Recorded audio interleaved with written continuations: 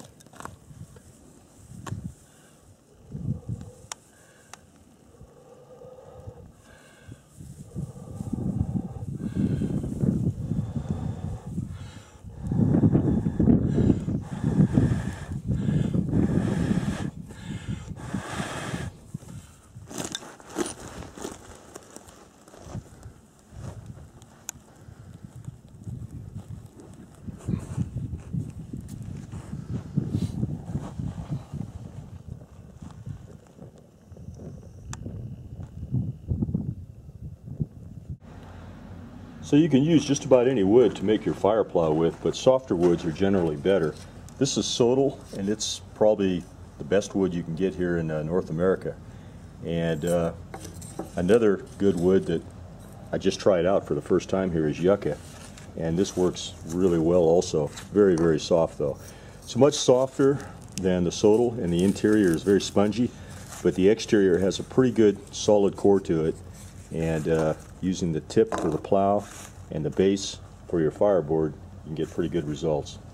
Now also you can use hibiscus. That's the material that was typically used in like Samoa and Hawaii and Southeast Asia.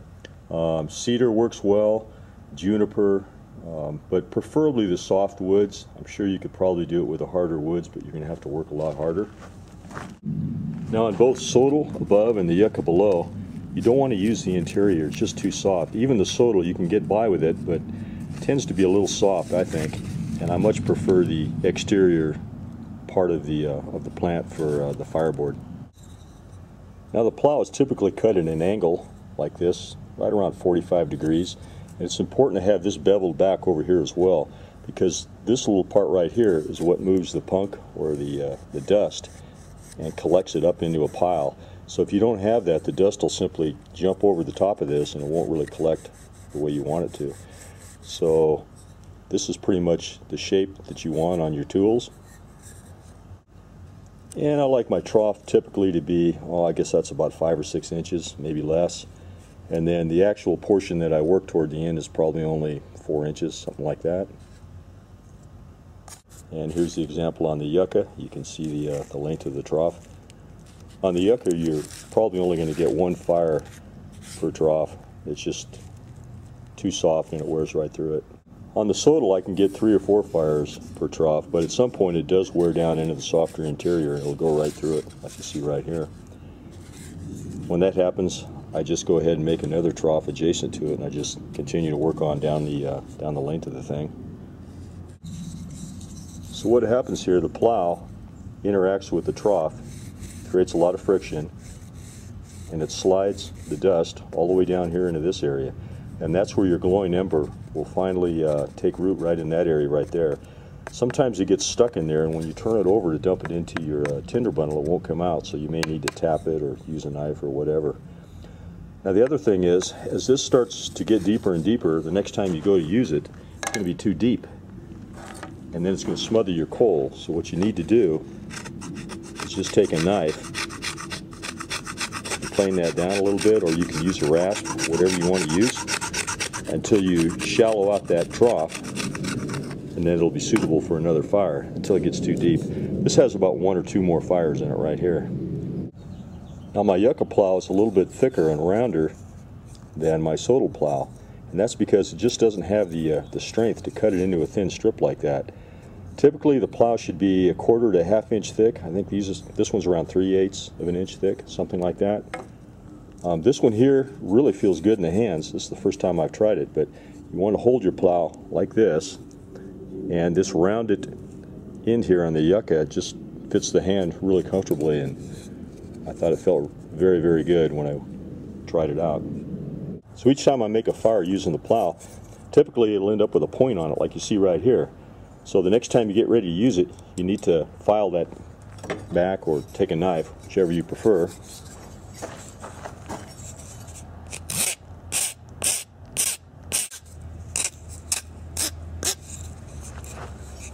Okay, that's about right. I usually like to file or whittle with a knife just along the sides a little bit.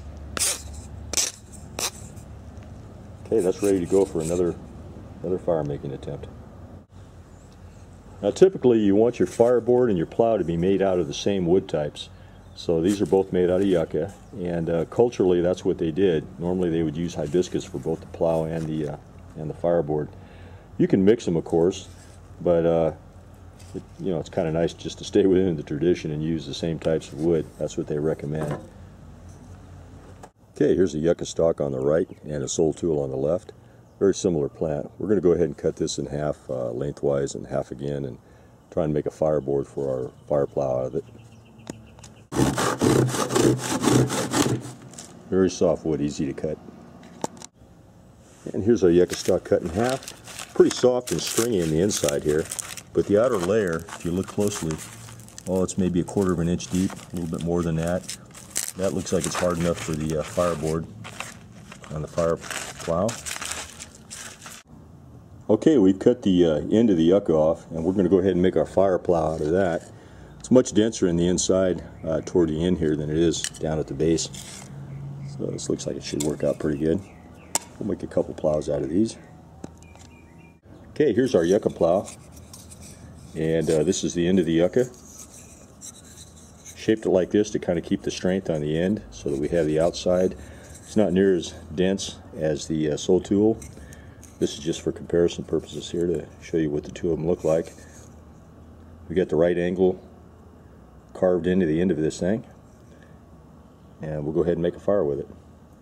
Okay, we're going to go ahead and grind our trough in here. First I'll just flatten that out a little bit. It's just a little piece of sandstone here, flat. That gives me a nice little table there to start my trough.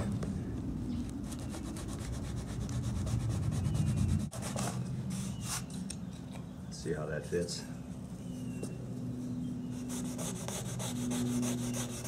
Yeah, it should work out good. Here's our trough.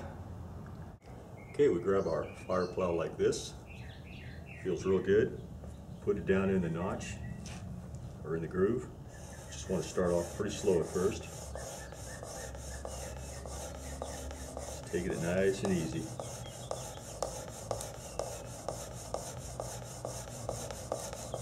Starting to bear down a little harder now.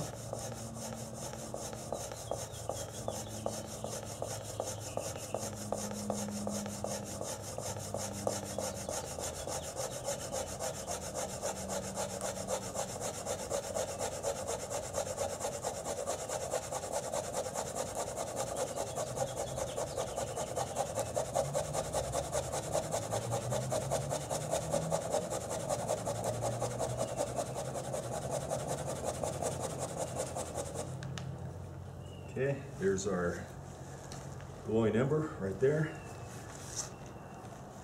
Go ahead and transfer that into our tinder pile.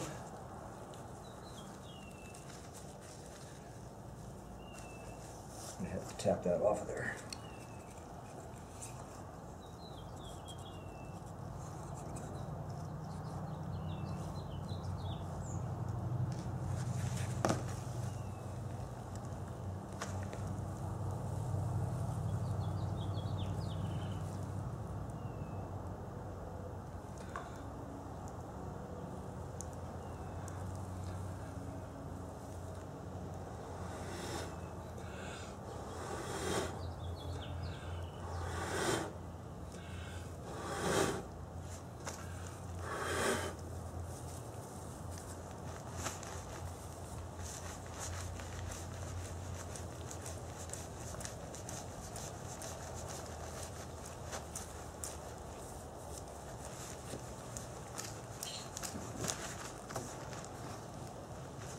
Finally.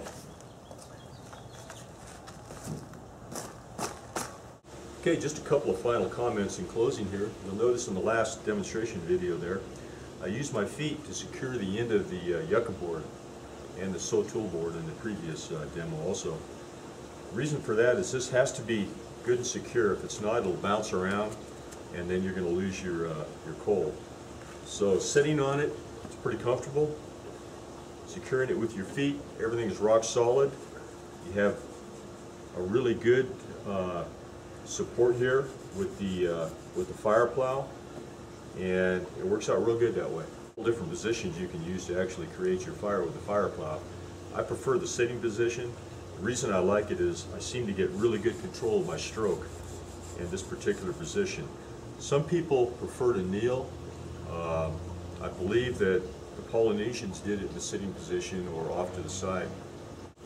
Now some people actually will kneel and use this particular position, and that's fine.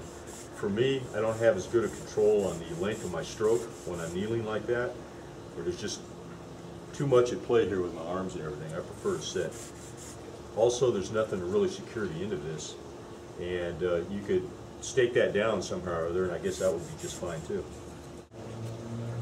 Okay, now yucca like this is found throughout the West. It grows all over California. We've got it in Nevada, Arizona, but the problem, the stuff that we have out here in Nevada that I've seen, tends to be a really small stock, and it's just not large enough to utilize very easily anyway for this particular purpose. The Sotol, this stuff grows from all over Texas, in the hill country, West Texas. I've seen it in New Mexico. We don't seem to have it around here. The stuff I'm collecting is from the parks. It's a decorative plant, and you'll see it a lot of times in parks and decorations around buildings. It's a nice landscaping plant. So both of these woods are pretty readily available if you live anywhere from Texas to California, and I highly recommend you give it a try.